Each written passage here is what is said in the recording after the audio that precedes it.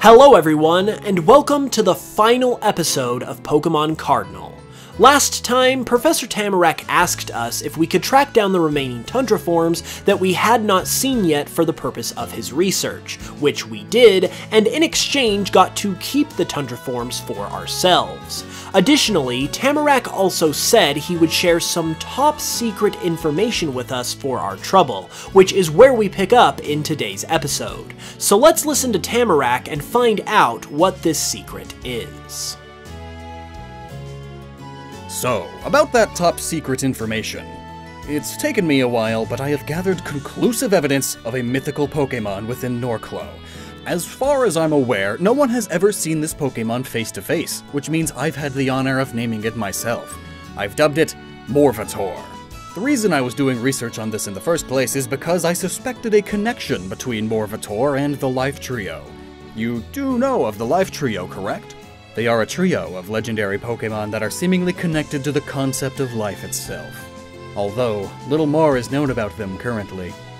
I believe Morvator is what you might call a trio master of the Life Trio, and only seems to be willing to show itself when all three members of the Life Trio are together in one location. Now, I wasn't exactly planning on asking you to do this, but seeing as how you wrangled up those Tundra forms so quickly, I suppose it's worth a shot. Would you be willing to try and track down and catch all three members of the Life Trio so that we may actually get a chance to see Morvator for ourselves? Wonderful! Simply wonderful! I knew I could depend on Norclo's newest champion.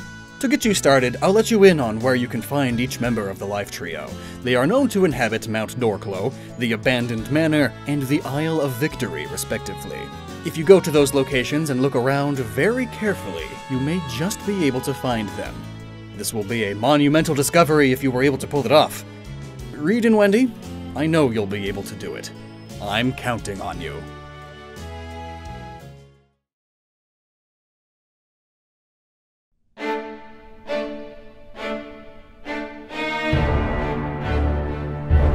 Alright, looks like we're on the hunt for some legendary Pokemon. While we can track down the members of the Life Trio in any order, we're going to start with the one we most recently saw in the Isle of Victory.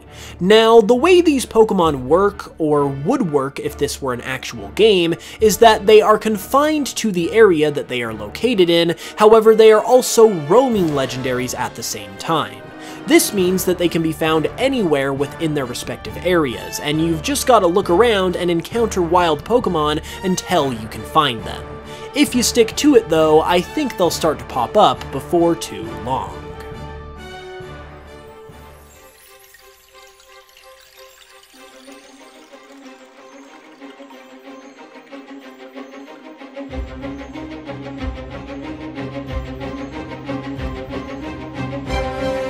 Oh boy, it looks like we found one! This is Burnim, the beginning of life Pokemon. Burnim is said to encapsulate the force that brings new life into the world.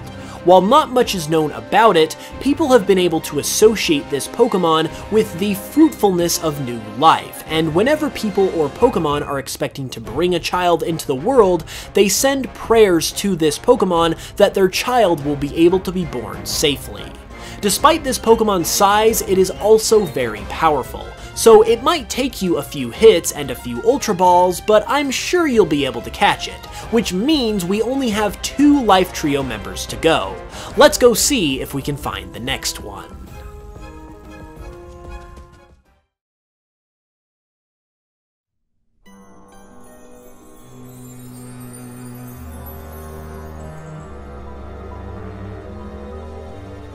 Here we are at Mount Norclo. This is where we saw the first of what we would later find out is a member of the Life Trio, and the process is going to be the same as before. We know it's around here somewhere, and if we keep searching and encountering Pokemon long enough, I know we'll find it.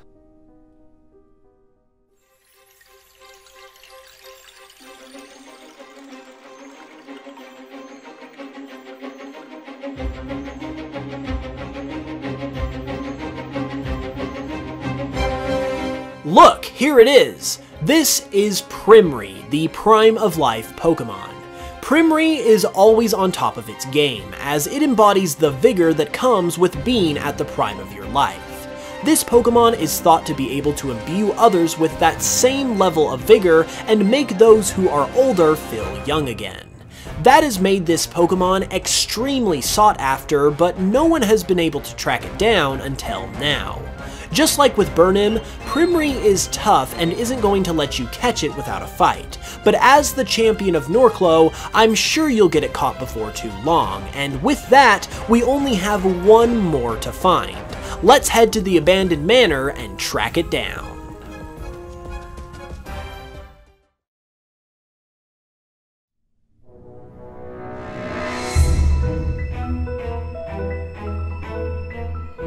By this time, I'm sure you all know the drill. If we search the manor long enough, we're bound to find this Pokemon. So let's get to it and track it down already.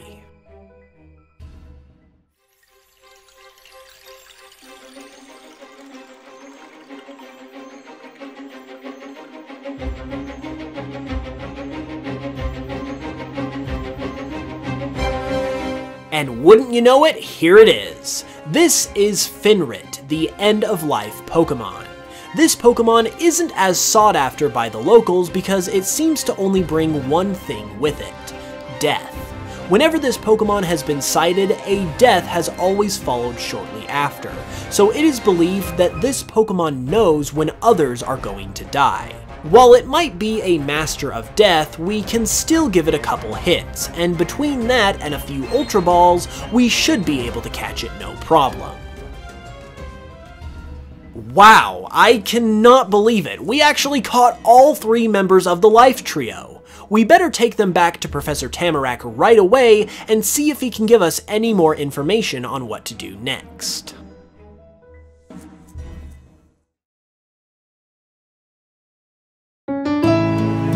Reed! Wendy! How's catching those legendary Pokemon go? What? You've caught all 3 already? Oh, goodness me. I knew you 2 were good.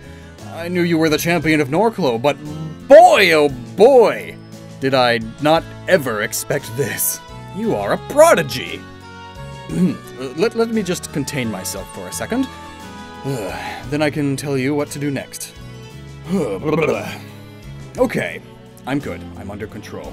Now that you have found all 3 members of the Life Trio, the next step is to see if we can coax out Morvator. Based on the evidence I've gathered, Morvator seems to appear most often on the Nameless Island, which sits in the middle of Wailord Bay. And it never got around to being named, apparently. If you head past the power plant through Route 18 and to Artavi Town, there is a small ferry that can take you to the island. Just hand them this, and you'll be good to go.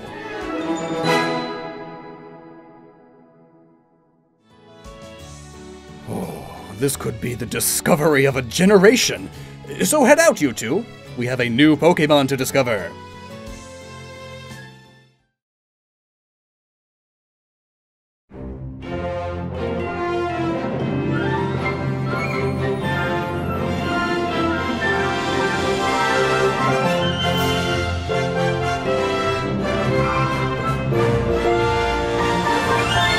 Although we could just fly straight to Artavi Town since we've been there before, we might as well take Professor Tamarack's advice and head up through Route 18 since we have yet to travel through this route before.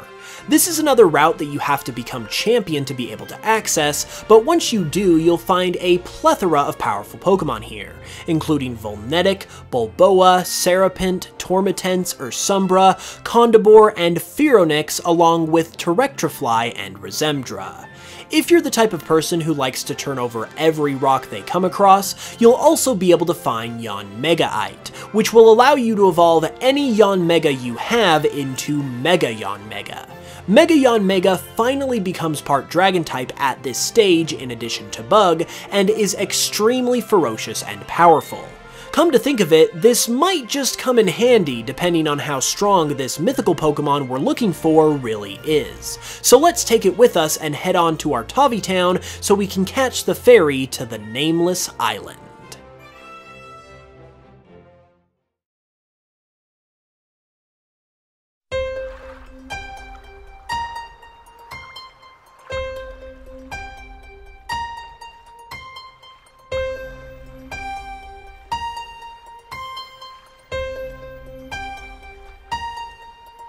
We have now arrived at the Nameless Island. While you will find a few small cabins and some people to interact with here, the real reason we are here is obviously to see if we can find the mythical Pokemon Morvator.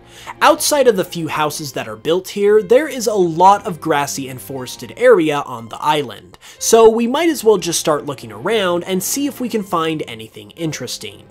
Oh, and we need to make sure that we have all 3 members of the Life Trio in our party, as according to Professor Tamarack, that is the key to getting this Pokemon to appear.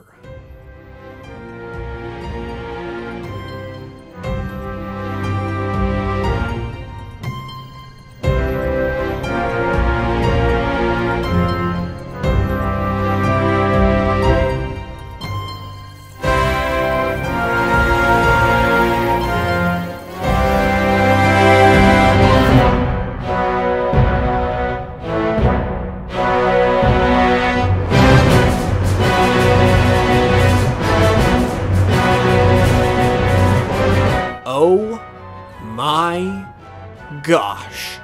Professor Tamarack was right! Morvator does exist, and it's connected to the Life Trio after all.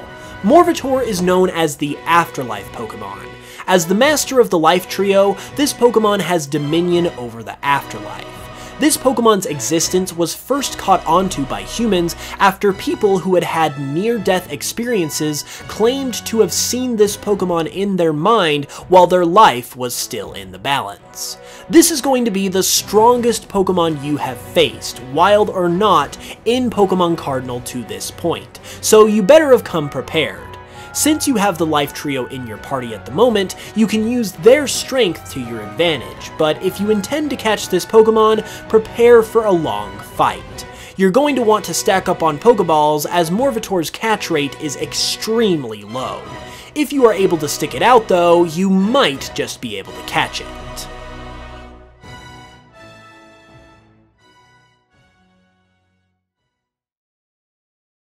Nice work, kid. I came here when I heard you were attempting to catch Morvator and the Life Trio.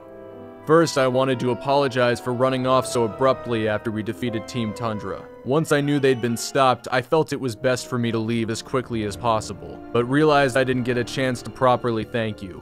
So thank you for saving this region. I can't even begin to tell you the kind of disaster that's been averted by stopping Team Tundra. Or rather, I guess I can, now. Before I tell you that, though, I think it's finally time that I tell you who I really am, and why I'm here.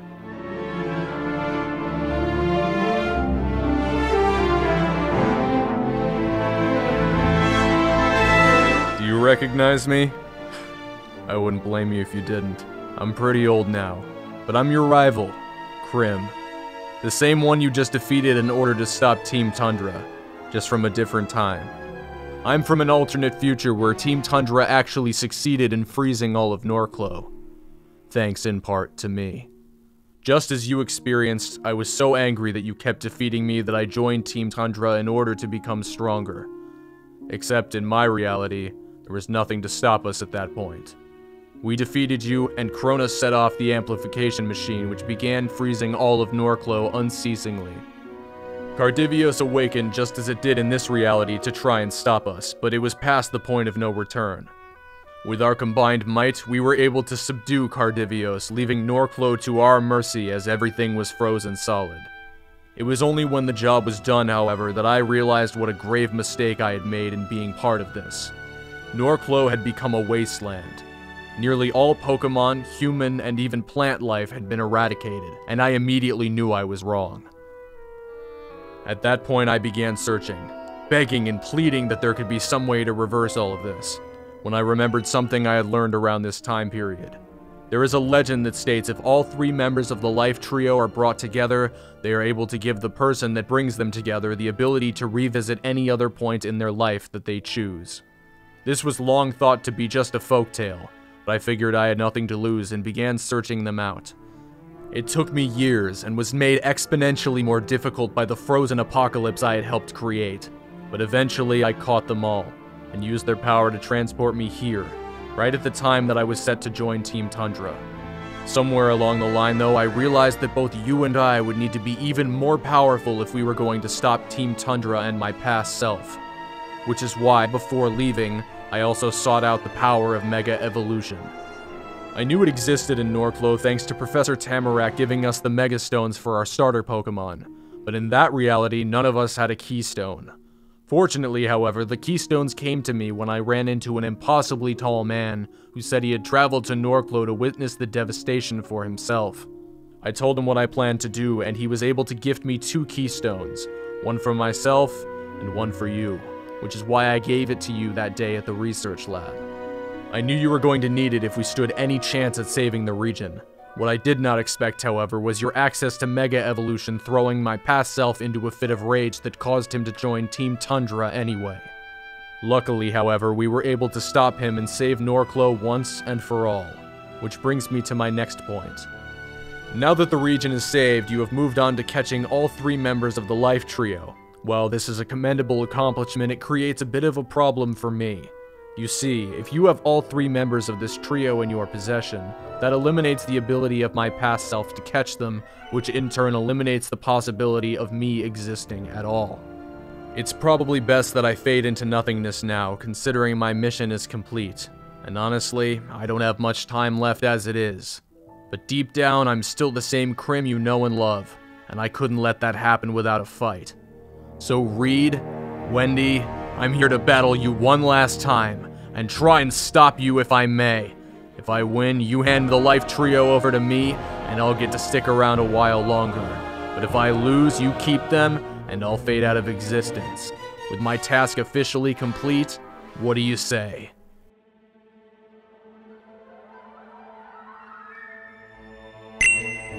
Ha! I knew you'd never turn down a challenge from me. Looks like it's time to battle for one last time, for all the marbles. Time for the fight of my life. Literally. Go, Tormentence!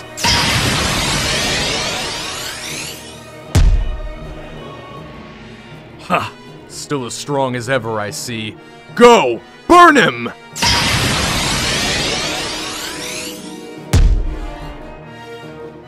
You didn't think I'd fade away that easily, did you?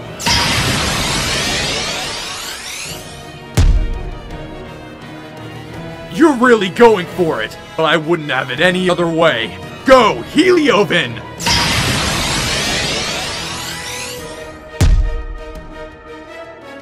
Ha! If you haven't noticed, I'm really going for it too.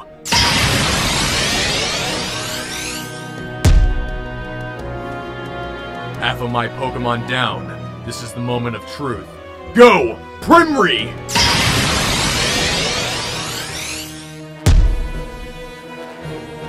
I'm not giving up that easy. Like I said, I'm still the Crim you know and love.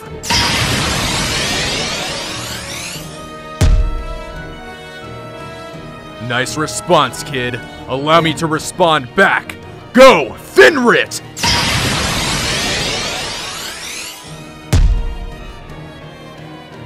That's what I'm talking about! I haven't been in a battle this exhilarating in ages.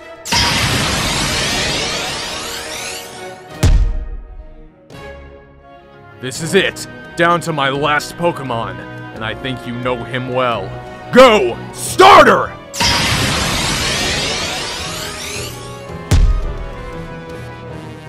Would you look at that? Each down to our last Pokemon. Whatever happens next, I'm glad to have met and know you, and I hope you can think of me as a friend.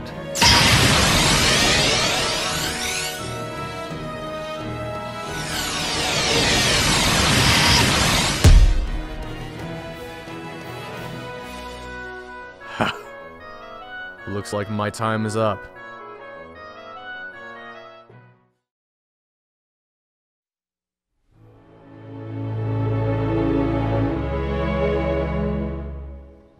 Reed, Wendy, please don't feel bad about beating me. It was bound to happen one way or another. I mostly just wanted to get one more battle in for the fun of it.